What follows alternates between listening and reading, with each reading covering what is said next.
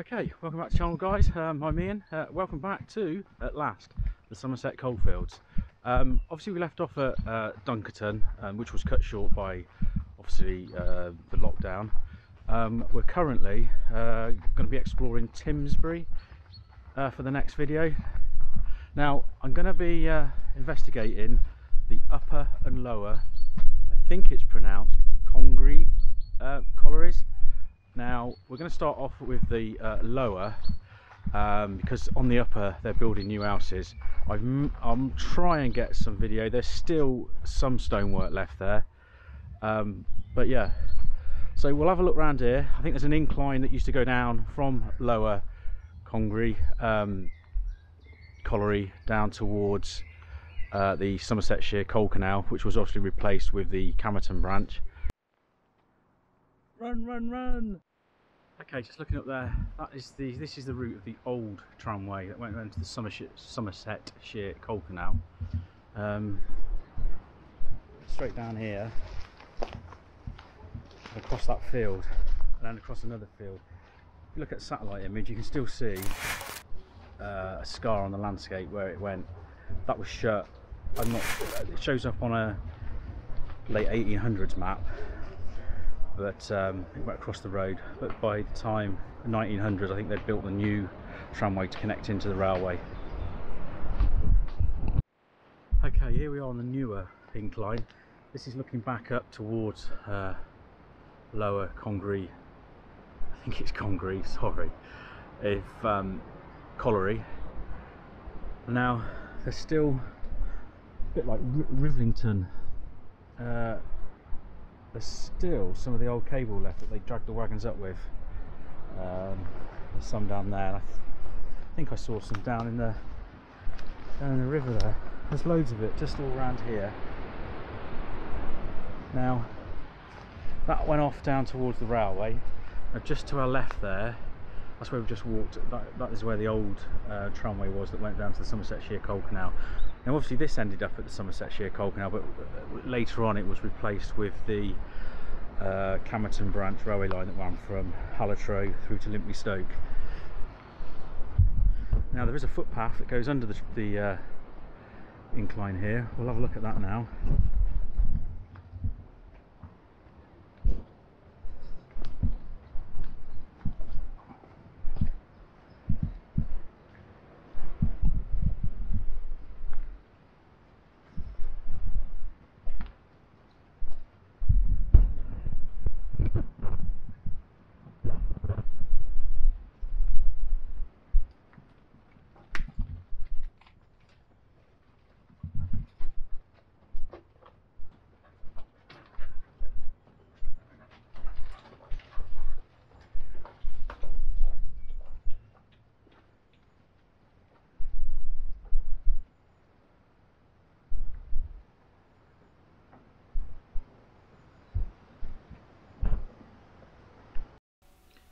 The pit was proposed by Major Savage in 1847 within the boundaries of the existing lease of Upper Congree. Work began on one shaft in 1848, with the sinking of the second delayed until 1851 due to a shortage of money. The winding shafts were 8-foot diameter to a depth of 1,128 feet. Being close to the coal canal, the tramway was laid in 1855-56 and used from 1859, soon after the first coal was brought to the bank.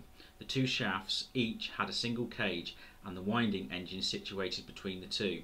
The tramway ran down to the Lansell depot, which also had coke ovens, before completing the journey to the canal wharf. An interesting feature introduced in 1874 in an attempt at advancing coal-getting methods was the employment of the very first coal-cutting machine in Somerset, one of Firth's patents. It was set to work a 100-yard coal face and produce 50 tons of coal per 8-hour shift. It proved to be a failure. By the 1880s, the shortcomings of the canal became more evident, so the proprietors decided to obtain sidings off the Great Western Railway to serve the pit. An underground connection was established between Upper and Lower Congree, which resulted in changes to the ventilation system. Following the geological problems encountered at Upper Congree, it was decided to close both pits for good in 1916, marking the end of mining in Timsbury.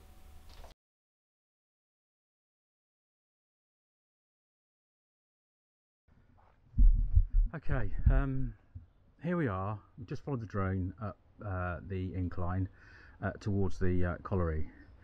Now, this is about the third time I've been out here trying to work out roughly in what orientation the colliery was. Now, I think I've got it now. Now, I thought the tramway went ahead of us, just up to this area, just there and along. But looking at this old picture of the loading bay where they loaded the coal onto the wagons to come down to the incline. Now this is the new incline, not the older one. The older incline went off, that's the slag heap, just went off on the other side of that. There was a tramway that went on the slag heap, obviously to get rid of the slag onto the spoil heap. Now as we looked at the photo of the loading bay, we can see that the loading bay is lower to the level of the colliery. So obviously that was to tip obviously the smaller coal wagons into the larger, you know, railway wagons. Now I think I found it now. We don't bear just to our left where I just pointed out, or sorry, we don't bear off to the right where I just pointed out. We bear off to the left through the trees, and we are then lower than where the colliery was. So what we'll do, we'll walk along there because you can still see some of the old stonework. We'll bear in mind the pitch as well. I'll show you that again as we're walking through there, and then we'll go up to where the colliery was and work out where the two shafts were. Looking at it, I've worked out where the two shafts were, and then you can kind of see roughly where the buildings were. So let's follow this tramway that went up to where the loading platform was. So I'll turn you around, let's have a walk through these woods. Now this has been quite a hard one actually, it's taken me a while to get this video done, because you'll look at a picture and you'll think, well, that's not the chimney that they mentioned that was ornate, but I think they destroyed that and then they built another one, a more modern one. I'll show you that a bit later on. But so I'm thinking the tramway came in this way here, and as you can see we're lower than where the colliery was. So the colliery was just up there. So the tramway comes round here. You can see all stonework in here. So there's some stonework there. Some old stonework. I mean, perhaps it was wide in this and people dumped, been used as a dumping area, like a lot of the collieries were. So yeah, this is where I'm pretty sure the loading platform was. I did see some more stone. I just walked through and saw some more. So now we're getting to the area where the wagons were loaded.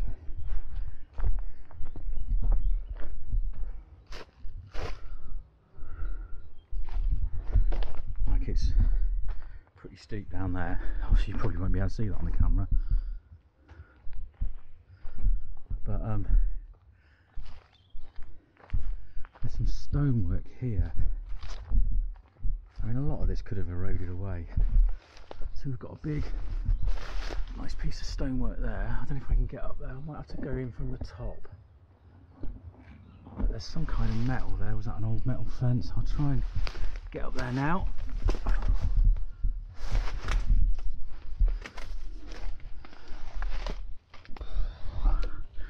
So yeah, that's a substantial piece of concrete.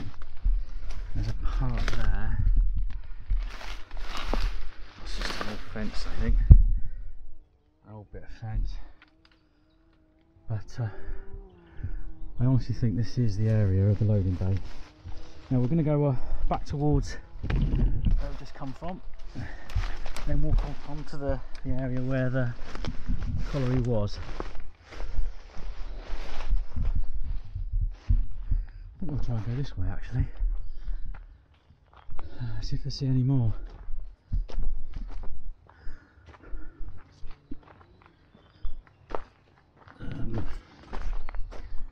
There's two horses in the field where the colliery was. So I think this is where on the picture, I'll show you the picture now, you've got that building. I think that was just here, because I'm going to show you where I believe the shafts were now, and it kind of works out then. Okay, we're in the paddock where the colliery was. Now, we've just walked where those stinging nettles is, and we've just walked along there. Now that's where the loading platform was. Now behind the loading platform you can see the gear winding for one of the shafts. Now I believe, now the horses come to say hello, and I don't like horses. Do you know where the shaft was? Was it that one there? Yeah? Was it that there? Okay. So where this tree is here, I believe is where the left hand shaft was. We can see that in the picture behind the loading platform. Now, if you can see those clump of trees in the distance there, we'll walk over towards them. We'll keep the horses occupied for a few minutes. Now that is the right hand shaft. Now in between there was a building. So sat in between, and there's quite various buildings in and around here. So we've, yeah.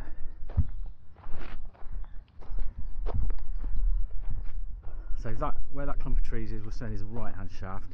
I've got a picture to show you of that, but we'll get in the position where I think the picture was taken from, and it'll be a bit clearer. So I think that tree there is sat on the shaft that you can see behind the loading platform. There's obviously a retaining wall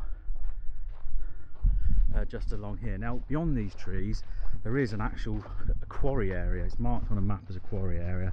I have walked through there, there's not much to see, but yeah, there's a little quarry area. So you can see the retaining wall there. Now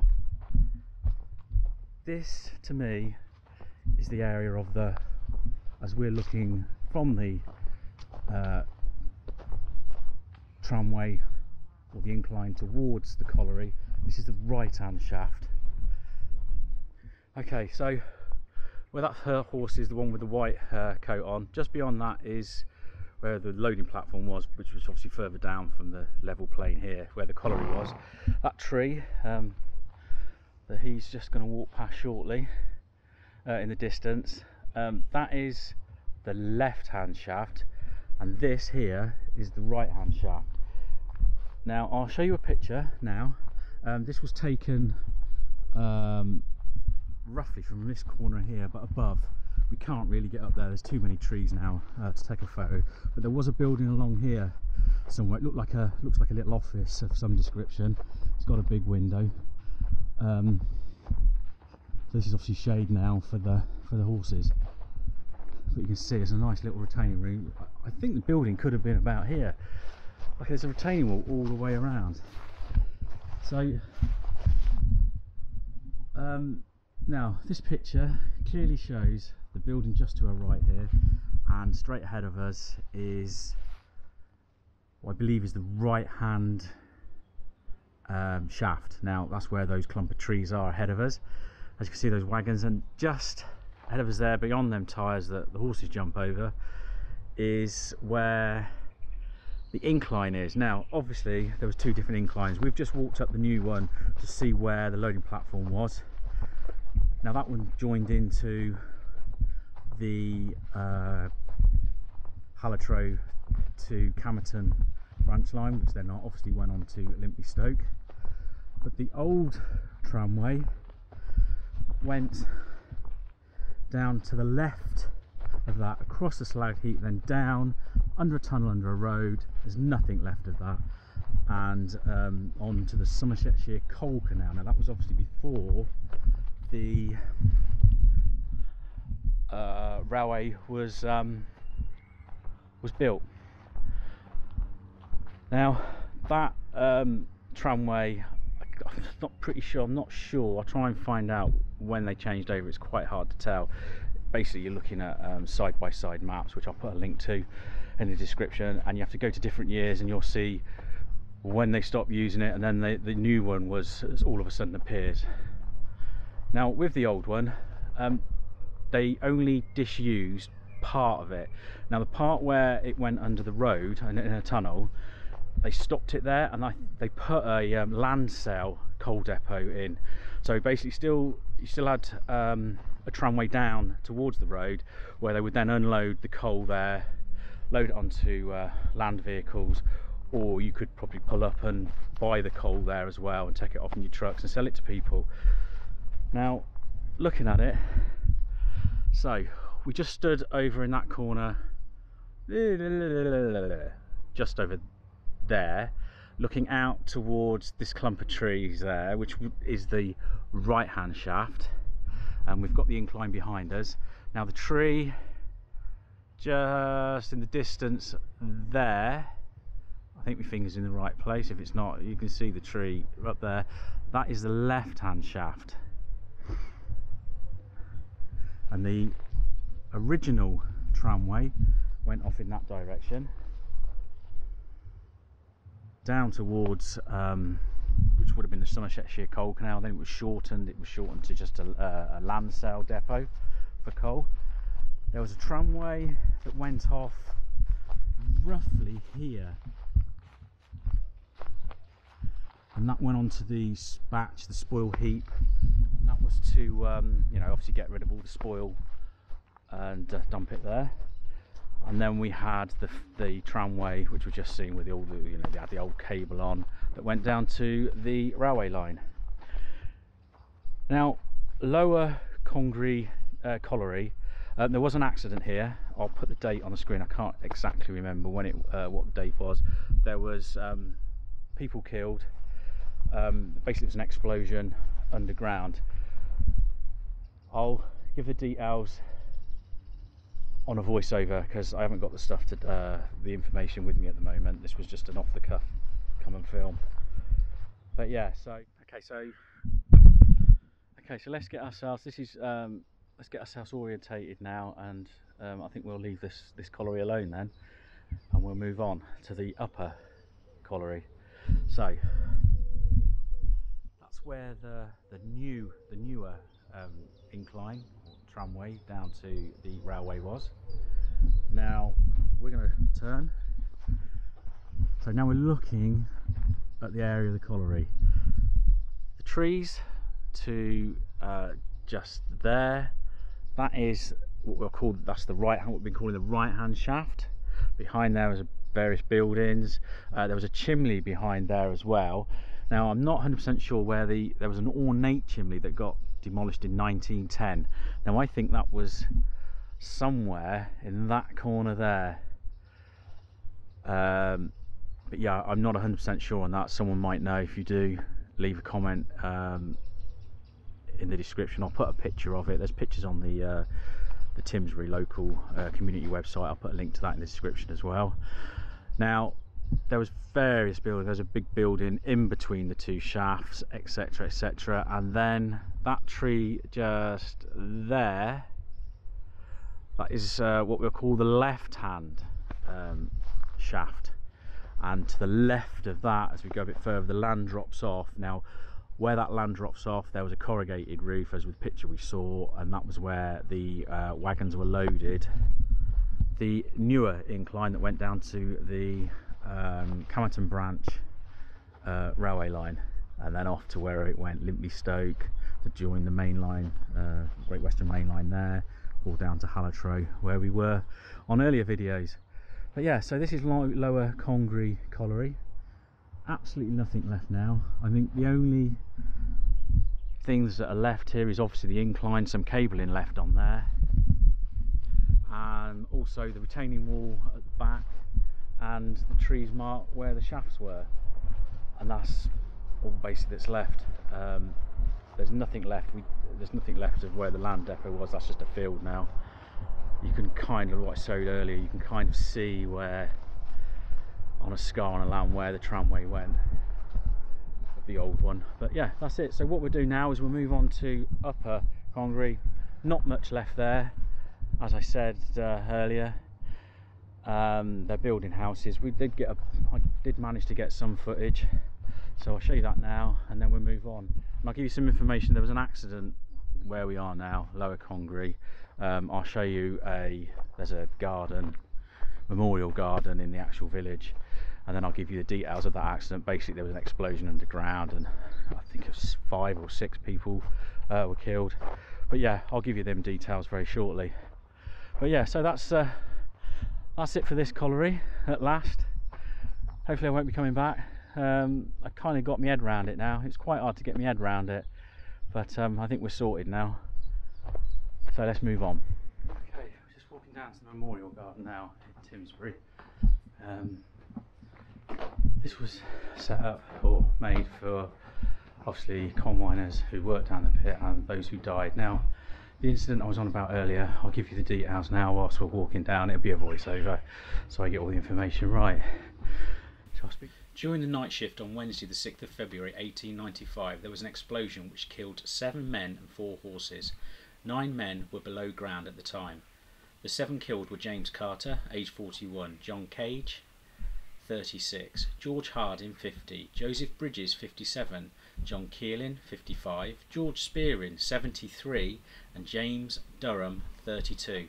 All the men were engaged in general repairs and maintenance.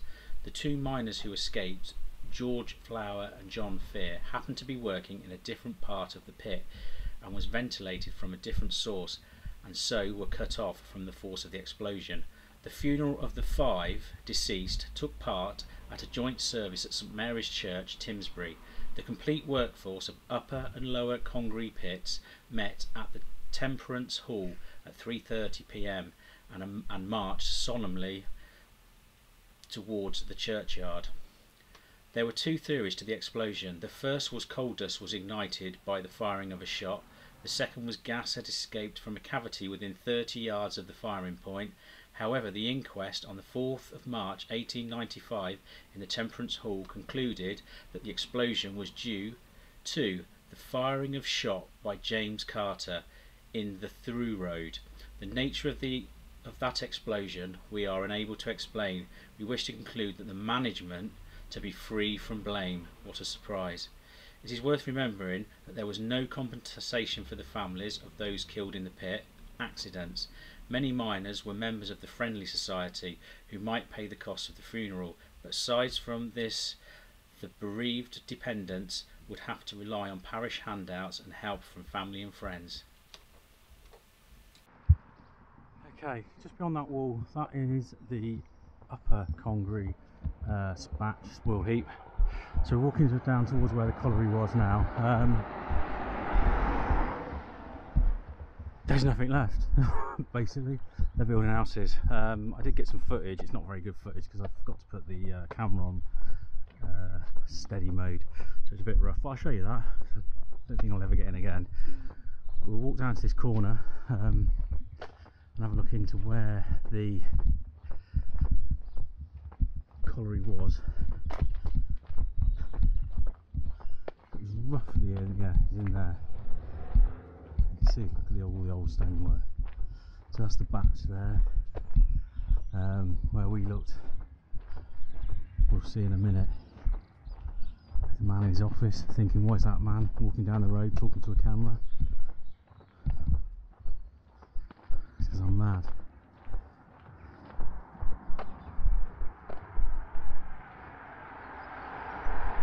I don't even think you can see where the stonework was, whether it was there.